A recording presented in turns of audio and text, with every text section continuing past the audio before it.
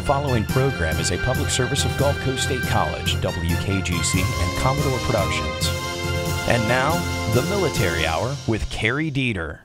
Welcome to another edition of Military Hour. I have a very special brother and guest with me today, Dean Resch. Thank you for coming. It's always a pleasure to see you. My pleasure. And we've got a little bit in common other than our service. We're both cancer survivors. We are. And hallelujah, and thanks for that. We are. And Dean gave me a personal gift this morning I'm going to pull out. And I cherish this and will treasure this. And thank you for that. Appreciate it. Not necessary, but thanks. You're welcome. Dean's going to share some information with us this morning that is extremely important. And why don't you fill us in on what you got on your mind? Well, what I've got on my mind every day, two major items. One is PTSD, veterans, and the other is the suicide rate. Right. So I'd like to talk about the PTSD first, and talk about the number of PTSD that has affected the servicemen. Operational Iraqi freedom and enduring freedom, about 11 to 20 out of every 100 veterans who served in OIF or OEF have PTSD. Gulf War, Desert Storm, about 12 out of every 100. Veterans, about 12% have PTSD in any given year. Vietnam veterans, about 15 out of every 100 Vietnam veterans. About 15% currently diagnosed with PTSD. You know, this is sad. Yep. The National Vietnam Veterans Readjustment Study, it's estimated about 30 out of every 100, or 30% of Vietnam veterans have PTSD in their lifetime. Yeah. And some of the common symptoms of PTSD, which we need to look for in our friends and brothers. Oh, yeah. Feeling upset by things that remind you of what's happened, flashbacks, having nightmares, vivid memories, feeling emotionally cut off from others. That's a big one. Mm-hmm. Yeah, that is huge. And remember, there's no cure for PTSD. You can leave the war, but the war never leaves you. You learn to deal. Now, I want to talk about suicide a little bit. VA says that the average of 20 veterans, and that number kind of floats between 20 and 22, depending on where you read it, but I get this off the VA, so sure. They say 20 veterans succumb to suicide every day. In its newest version, the VA was more specific. The report shows that a total of 20.6 suicides every day. Of those, 16.8 were veterans, 3.8 were active duty servicemen, guardsmen, and reservists. That amounts to 6,132 veterans and 1,387 service members who died by suicide in 1 year. Suicide hotline. Get a pencil, write this down. It is 1-800-273-8255. One more time, please. Sure. 1-800-273-8255, and then press 1. And I encourage everybody, look for the signs. We can't let this happen. I mean, if they survive like we survived, and then to end their life in a suicide, how sad. You know, that's just not... It's a waste. And if I may, real quick, I know you've got your agenda laid out, but... Oh, please. Coupled with that right here, Matt Standish has the Vet Center open and operational. And if you're having an issue and you go out there, nothing is reported to the VA. They have qualified counselors out there, and it's all strictly confidential. And which is important. Right behind Haney, yeah. Mm-hmm. Because you know as well as I do, most people walk around. I did. I can't say you did, but it's like, oh, I'm okay. There's nothing wrong with me. Well, guess what? It wasn't. You're not okay. Yeah, it was. But in my mind, I kept telling myself it was until you hit that bottom. You do. And yeah, and then that was, I need help. Well, with your indulgence, I'll talk about the signs of a person who might be suicidal. Please do. And I again say, always look for these signs. Appearing sad or depressed most of the time, hopelessness, feeling like there's no way out, anxiety, agitation, sleeplessness, or mood swings. Feeling as if there's no reason to live. If you ever hear somebody say that, boy, that's an indicator. Rage or anger. Engaging in risky activities without thinking. Losing interest in hobbies, work, and school. This is another big one. Increased alcohol or drug use. Self-medicating. Yes, sir. Neglecting personal welfare. Deteriorating physical appearance. Showing violent behavior, like punching a hole in the wall or egging on to get into fights. Giving away prized possessions, another indicator. Yeah. Very important. Getting affairs in order, tying up loose ends, or writing a will, which everybody should do anyway. Right. You know, we've certainly encouraged that, but if all of a sudden one of your friends is sitting in a corner writing a will, that might be an indicator. You might check into that one. Yeah. Now, the following are signs of a suicidal tendency that require immediate action. Thinking about hurting or killing yourself, looking for ways to kill yourself, talking about death, dying, or suicide. Self-destructive behavior such as drug use, weapons, opiates, we can go on and on. Oh, yeah. And this is so sad. And, you know, we're here to talk about veterans, but this is for everybody. Oh. Most especially veterans, of course, but everybody should be looking for signs because there's other people, especially now with what's going up on the East Coast with the hurricane, when people start losing everything, there'll be some thoughts about, well, nothing left for me. It could be a tipping point. Yeah, so, yes, tipping point. Hope not. Sure hope and pray not. Me too. I'm going to switch gears. I'd like to talk about one of the things. Yes, sir? Before you switch gears, Yeah. can I interject real quick? Sure. An asset and a brother here locally that addresses this issue, and he's having some success with it, and my hat's off to him, and you may know him or heard of it, the Hope Project, David Trogdon. Yeah. So, and all free, and veterans, first responders, police, kids, children, yeah, you know, abused kids. He says, come on, bring them. Yes. And what a marvelous man. Great brother. Love Well, him. you know, there's some wonderful people out there that just quietly go along, and they're not looking for thanks. Oh, no. No. They just do it from their heart, and that's so important. Yeah, he's one of the probably most humble men I've met in my life. Absolutely. And just stellar. Just You bet. outstanding. Now, I'm sorry for that. That's okay, anytime. Please. Now I'd like to talk about something that I do personally. As you know, I go out to the Sims Veterans Home, Yep. and I'm a hospice volunteer. And that's the only place I go is to Sims because I don't want to get sick in a hospital.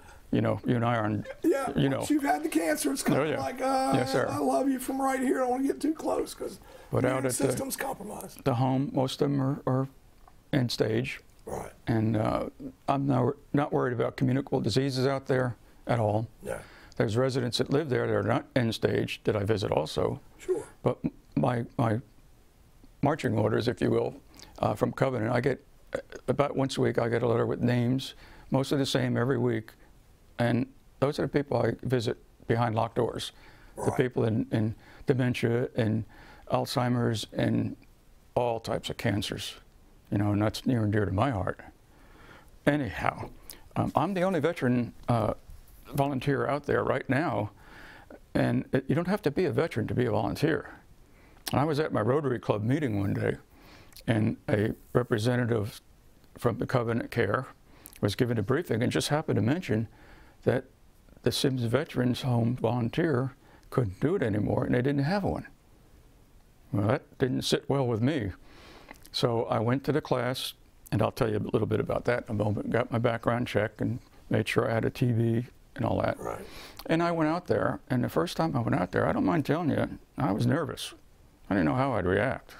You and I have both seen death before, so that's not a surprise, but these are veterans, near and dear to us.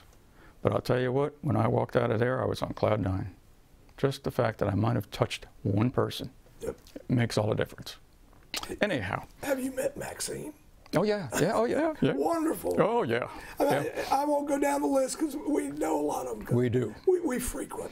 We do, and I know. Same thing with Covenant. I mean, what great people. And I go out there. I like to go on Saturdays and holidays because mostly holidays people have other things that they're doing. But folks out there need to be visited. Most of them don't even know that I'm there, or they forget as soon as I walk away. Yeah. That's okay. Yeah. It's okay by me.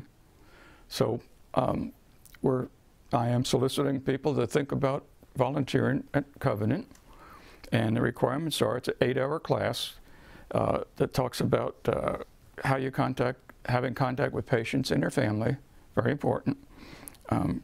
2 hours it's an orientation of Covenant, 6 additional hours of training for patient family support volunteers. This includes clinical care and comfort, psychological, spiritual care, grief and bereavement communication skills, and volunteer documentation. Now that sounds like a lot, but it's not. It's very easy, very laid back, very professional. And of course there's snacks and coffee and drinks to keep you going for the class. And during the class I kept saying, gee, do I really want to be here? Is this something I want to do? But let me tell you, the first time I went, there's nothing like it. I wouldn't trade it for anything. It, huh? Yes, yeah. I surrendered to it. Yep. Understood. So you go through the training with Covenant? At Covenant. Background check is done from SIMS. Because it's 4 SIMS. 4 SIMS, yeah. You get fingerprinted and new background check, which you and I are. That's standard. That's SOP. So. And go to the class. And then one of the volunteers will go with you the first time. And after that, you're on your own. But it's So we need more volunteers. Oh, we need for SIMS. Of course, more SIMS. Volunteers for the Covenant Care, for home visits and things like that. Right. But right now, I'm the only one that goes to SIMS, and I would like to have more people go out there. We need to fix that, folks. Yep, need to fix it. And there's no cost for the class. Oh, no. Yeah, so you can't beg out and say, I don't have the money to do this, that, or the other. And they have, from time to time, and I think today might be one of them, they have a volunteers luncheon once a month. Charity work is tax deductible. Oh, yes. So. Yep, and of course 501c3. Gas for your car, yep. Covenant Care. Yep. So anything that you might want to do with them if you have to travel somewhere. But I just go back and forth to SIMS. It's not a big deal for me. We fed them yesterday, and most of the posts do, right? Yes. Fed the veterans yesterday at the Sherman DFW at Wainwright. Now, I've been there. That's where I saw you the last time. Yeah, right? It is. That's the anniversary? Yep. Remember? Sure was. Yep, that's right. Yeah, so. You have a better memory than I do. Well, I don't know. The fact that I'm reading these things doesn't say much for my memory. Since you're smart, you write things down. I have to. I have to. The location of Covenant Care is on 1007 19th Street in Panama City. Yep. And just go past the Shrine Temple and just keep going straight, cross Harrison, and it's on your right. Not very far. And then what I do when I go to SIMS, I don't like to go through town with all the traffic lights. Yeah. So I slip over to 11th Street and go all the way out and turn and come right back to Tram Road, and easy. I traverse the same. Oh, yeah, and it's only 35 miles an hour, but going 35 gives you a chance to get your thoughts together, and at least you're moving. And you're moving. Oh yeah. There's very few lights. Yeah. And I'm very lucky. I have friends in my Rotary Club that introduced a lady that makes lap blankets for wheelchairs and chairs and stuff. And I usually take about 30 or 40 of those out to SIMS and other places that are charity and drop them off. And then at the 4th of July, she made red, white, and blue ones. So when you go out to the Welcome Center, you'll see a couple of them out there. Good. And that's an ongoing event. The lady who does it's very old. And my friend from the Rotary Club was speaking with her one day, watching her, and convinced her that, you have a skill that should be exploited. And she did. And the next thing you know, she says, hey, you got your car here? I said, yeah. He said, come on back. Opened up, and boxes and boxes of these lap. And they're very nice for cold weather. Sure. Football games, that kind of thing. Yeah. And she makes them in all different colors, but I was really touched with the red, white, and blue. Anyhow. I hear you. For the Covenant Care, if I may. Absolutely. Point of contact is Alicia Townsend Hall. She's the volunteer coordinator and director. And you can reach her at area code 850-785-3040, 3040. One more time. Sure. Because people may be trying to write down and they miss a digit or something. Yes, sir. You know, that's how I am. So. It's Alicia Townsend Hall, a sweetheart, just a lovely, lovely person. At 850-785-3040. Give them a call and volunteer. Yeah, volunteer. You'll get more out of it than you put in it, that's for sure. Oh, yeah, absolutely. Absolutely. Let's talk about the Military Welcome Center, which you're familiar with. Yep. The big cheese and smiley. That's it. That's it. One of my neighbors, Steve, who's a good, loyal, patriotic Air Force guy. I know it, but a wonderful man, a heart of gold.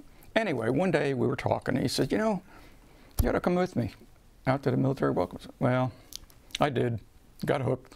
So I go out there now a couple times a month, and I really enjoy that.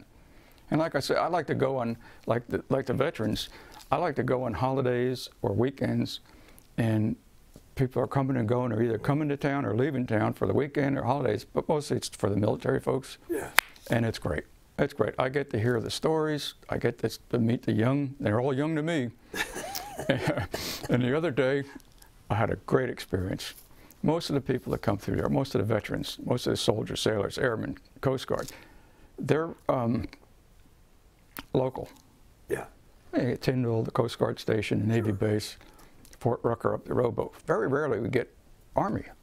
Well, the last time I was out there, who comes strolling in and signs in but a retired Sergeant Major from the Army? You know, it's big doing. Sergeant Major, he's made the grade. Friends was a made the grade. Yeah. So we got talking, and one thing led to another, and met his wife, and off they went. Next person who came in, Sergeant Major, Army, 2 of them in a row. And I thought, well, this is my lucky day. So I went and bought a lottery ticket, but that didn't help. Didn't help.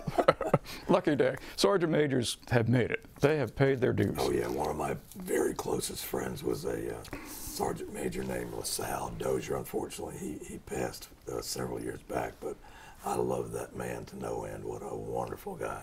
Yes, sir. And it's Sergeant Majors do anything for you. Oh. Yeah. So that was quite a day. But anyway, my point is, you meet the nicest people coming through, and families, you know, and there's just all kinds of things to do out there for the children. You even have a little back room with a cot in case somebody has to sleep a couple hours. Yep. And we have not uncommon. Yeah. Oh yeah. A layover, sure. Yeah. And we have snacks and drinks and coffee and just about anything that you want to keep you going, and chips, and then we have stations to work with your laptop. Yep. Plug in to recharge. Lots of books. Of course, we have a Holy Bible. Yep. We have TV, video games for the kids with the controllers, and it's just smart. That's yeah. I don't even try. Oh no, me either. No. But of course, we have a flag outside, the American flag and POW flag, and we're right. The Welcome Center is right adjacent to the baggage claim. Baggage claim, yep. And I kind of move the flags a little bit further out every time I go there, just to make sure people see it. Yeah. Because a lot of people will walk by and look at it and keep on walking, not realizing what it is. So what I like to do is just visit people, and when I see somebody with a shirt or a hat, military, I invite them in. Sure. And that's the thing to do. Oh yeah, absolutely. But anyway, that's another place if someone would like to volunteer. You don't have to be a veteran. You just come on out, connect with one of the volunteers who will take you there for the first time. Yep. I think Carol Hertz still does this. It is, and I have her name and number here. Good. Yep, Good. I'll give that out in just a moment. Not a problem. I just wanted to say that it's a 4-hour shift, and I go from 8 to noon. That's my favorite. And then noon to 4, and then 4 to 8.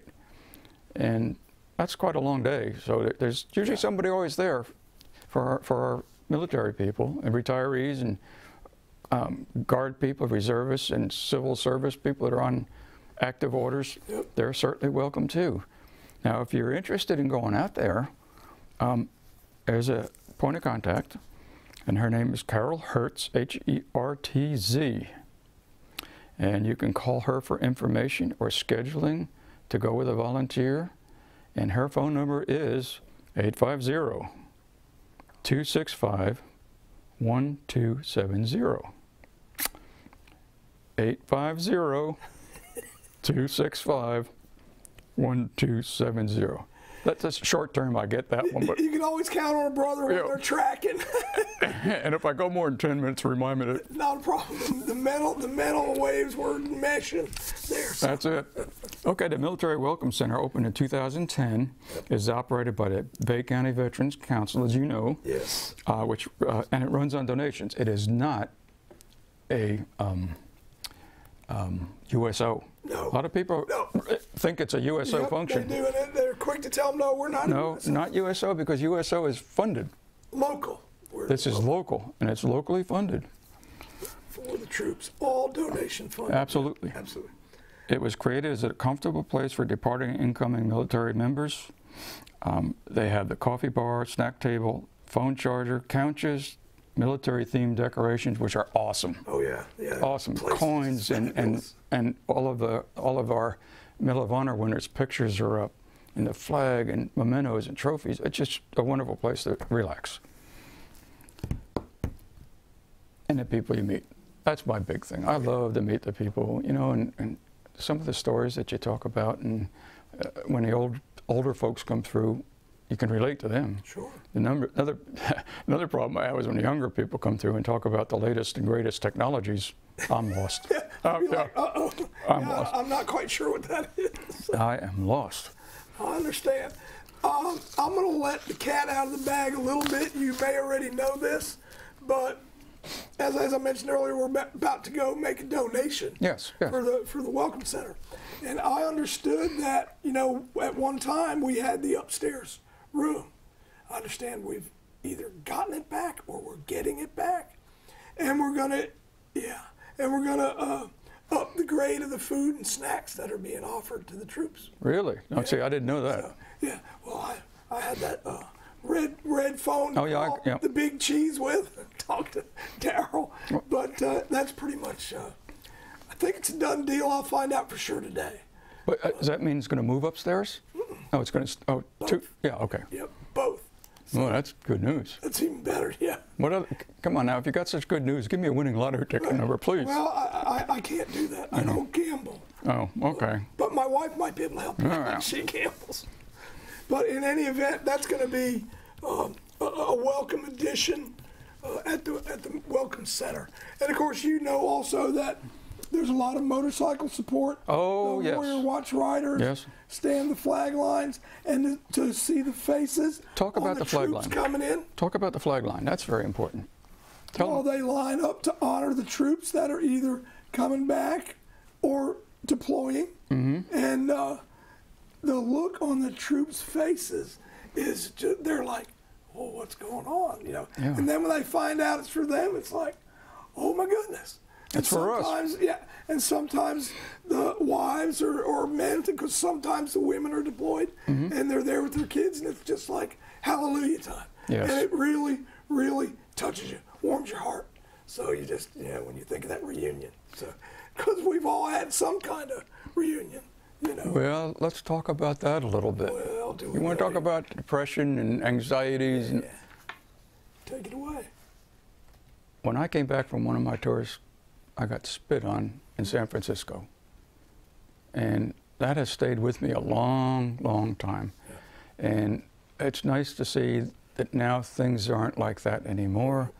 It's nice to see that military people are held in patriotic honor, which I think is very important. Of course it is. And, you know, I'm going to get on my soapbox, but you invited me, so here we go. We can edit you out, so okay. Be careful. Okay. No, I'm just kidding. Okay. A lot of people say, well, you're in a service, so you get PX privileges, commissary privileges, you get Class 6 privileges, you get all these privileges, you know? You get a pension if you stay here 20 or more. Yep. What a great deal. And I say you forgot one thing. What else we give? We might have to give up our life. Exactly. Have you? Signed a blank check. Do you do that? No. So, you know, that's kind of in the background. People forget that when you are in the military, there's always a chance you might go somewhere to protect our country. You might not come back. And who owns you 24/7? Mm-hmm. Yeah. Government issue, you're a GI. Oh, absolutely. Yeah.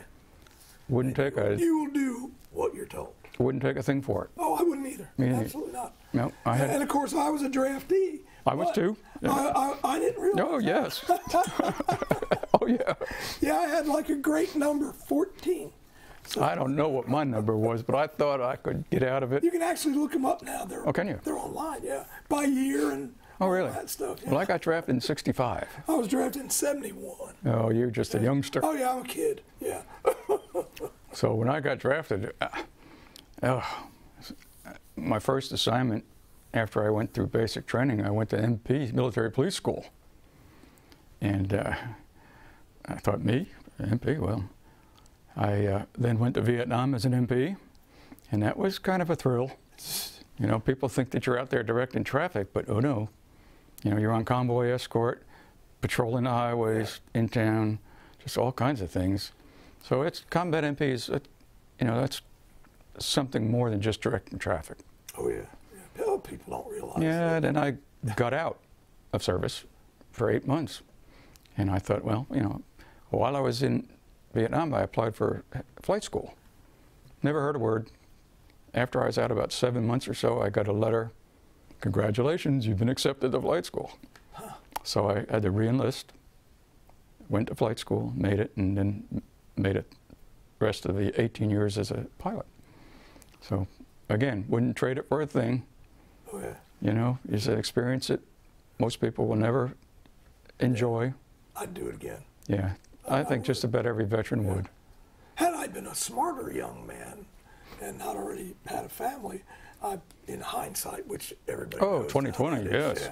yeah. But I should have stayed, but and especially in my field, because I was a radio operator, you know, 32820, and all the technology was just coming into fruition. I mean, there was ARPANET and DARPANET, you know, the beginnings, but probably would have been very rewarding and interesting. Well, Of course, I was STRATCOM, U.S. STRATCOM. So, it gave me a skill yeah.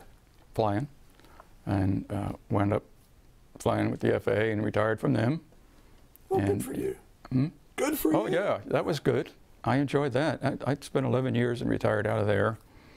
And then a friend of mine who I've known forever and ever, watched our sons grow up together from crawling under a carpet.